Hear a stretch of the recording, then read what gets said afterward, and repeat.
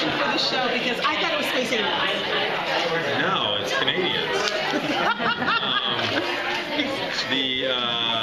No, Ryan and I were working on this project called Sex Gun, and we started talking about ideas. And one of the things that really fascinated us was like Paris during Nazi occupation. We looked at these pictures of Parisians, sitting in nice clothes at sidewalk cafes, drinking espressos while Nazi stormtroopers were going by. We thought, wow, that's really interesting. The incongruity of people's efforts to maintain the normalcy of their lives under this extraordinary circumstance and incredibly repressive regime. Could we take that idea, translate it into a contemporary setting, and use that as a kind of a world for storytelling? And that was what we did. So we came up with this idea that LA has been colonized by this mysterious invading force that may be Canadians and maybe not. And they have built these 300-foot metallic walls, close everybody in, and the rules of society have all been upended. And it's about this family with Josh Holloway and Sarah Winkels as the married couple who are trying to navigate that world and figure out how they're going to survive. How much of that invasion are we actually going to see? Is it going to be in flashbacks throughout the season?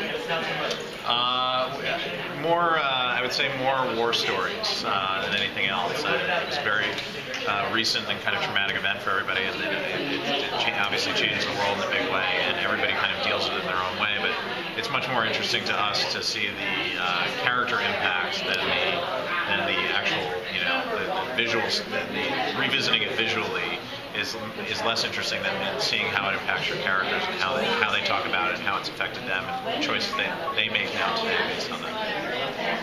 But there's certainly, the physical environment reflects massive changes. There's very few cars, there's these big walls up, there's lots of signs and propaganda from the occupation, there's resistance propaganda. You really get a sense that this world is upended. If you saw the trailer, there's a sort of the missing persons board. So you really feel like it's a very dislocated world that our characters are living in. But it's not a traditional dystopic world like Blade Runner or The Road or something that's, it's not. The Los Angeles has survived in a lot of ways intact.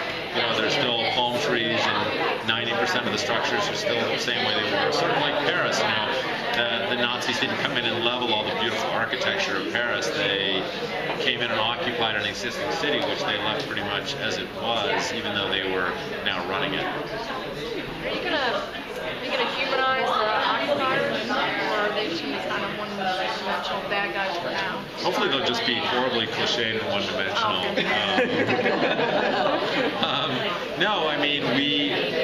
That's a very good question and a very big part of our thinking. I think that there's a lot of gray in our show. There's not a lot of black and white. So we hope that we will upend some of your expectations about what it means to be an occupier, what it means to be in the resistance, what it means to be living in a climate of repression like this. We've tried to avoid, I think, some of the simple solutions or sort of cliched answers to those questions. I think that one of the great things about the show is that at its core it's a human drama, and the most interesting villains to us are the people the humans that have decided to collaborate and serve as kind of proxy government role, just like the Vichy in France did. And those people who have been put under the same extraordinary circumstances as everybody else, but that chose to side with the occupiers, and why they did that and why they made those choices, and how much of their soul they can sell and still look at themselves in the mirror.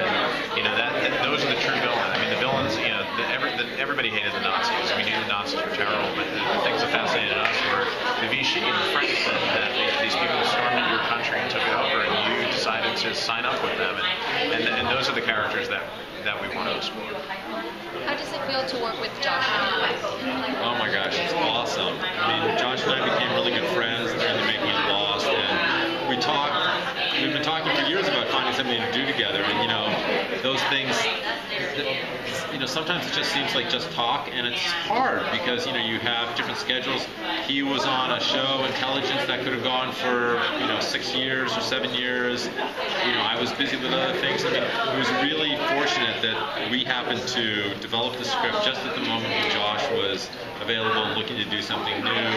We talked a lot about it being Josh when we were developing it, and we were fortunate we sent it to him first, and we were fortunate enough that he decided